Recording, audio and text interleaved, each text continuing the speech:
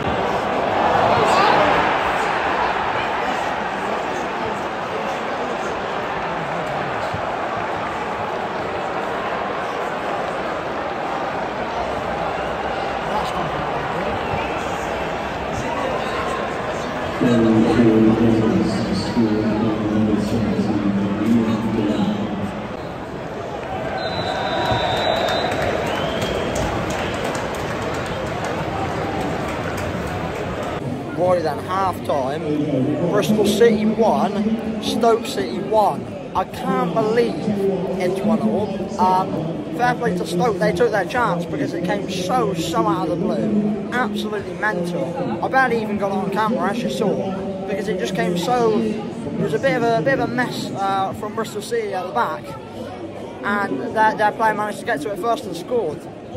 Honestly, I don't know how they've managed to nick a goal because they've been massively under the cosh. Bristol City have been far better this half. They've been much more positive going forward. They've had much more of the possession, much more better chances.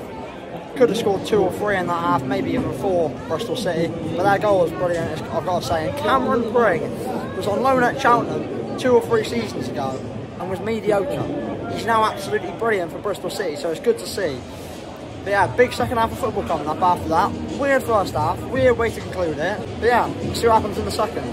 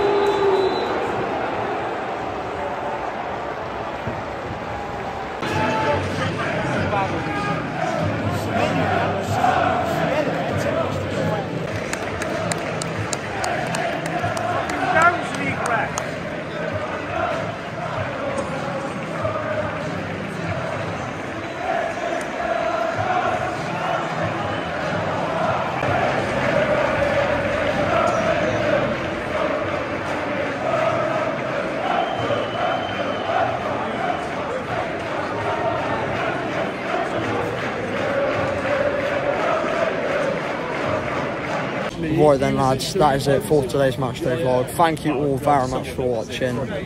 Great game in the end, but interesting officiating towards the end with obviously time wasting, but that's football, and that's why we love it. Obviously Stoke fans loving it. Limbs in the second half. I feel for the steward that got shoved all the way down the stairs because he fully went absolutely flying. But yeah, buzzing to, you know, I've come to this game as a ground hop. It's another ground ticked off list for me. That's number 30, and yeah, decent little game. Shame Bristol couldn't get a result, but it is what it is. But yeah, thank you very much for watching. Have a class rest of the day, and I'll see you on Boxing Day for Plymouth at home.